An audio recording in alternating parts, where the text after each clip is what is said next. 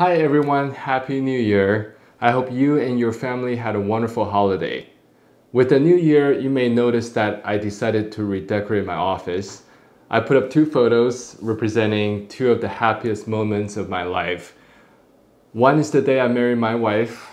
The second one is the birth of my child, which took place in 2021. So, we have so much to talk about. So with no further ado, let's dive right into it. First, if you're new here, welcome.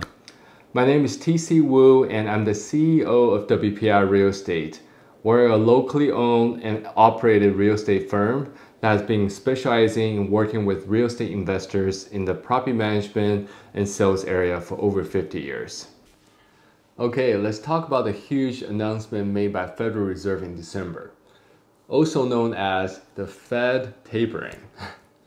As you can recall, back in March 2020, there was serious concern that our economy could collapse, business would fail, lending will freeze, and people are left to fend for themselves. So the Federal Reserve stepped in and took action. First, they lowered their benchmark interest rate to 0%. Then on top of that, they began injecting $120 billion a month into our economy. They do so by buying $80 billion in treasuries and $40 billion in mortgage-backed security. Second, the Fed is projecting to increase interest rate slowly over the next 3 to 4 years.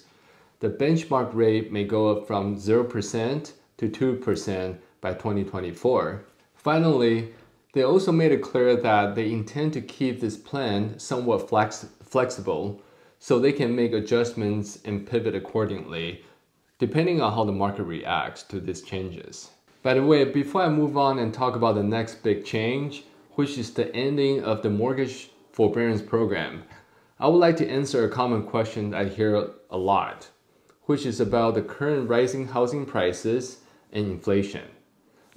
As we previously discussed, inflation at the current 6.8% is one of the highest numbers we have seen over the past 30 to 40 years.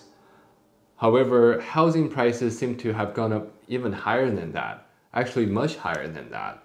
So what is the disconnect here? Well, the answer is that when we talk about housing prices, we usually think of the cost of purchasing a property. Sales price of real estate is actually not a part of the consumer price index calculation. In fact, there are 80,000 consumables, and the list includes lodging, the cost of paying for a hotel, or rental cost, the cost of renting apartments or houses, but not the purchase price of real estate, which is considered an asset. Okay, with that in mind, let's talk about the next big thing, which is the ending of the mortgage forbearance program. The CARES Act was passed on March 27, 2020, and it allowed homeowners to apply for mortgage forbearance so they can temporarily pause their mortgage payments for up to a year. Soon after the CARES Act was put in place, about 4.2 million homeowners paused their mortgage payments, and that made up about 8% of all mortgage properties in the United States.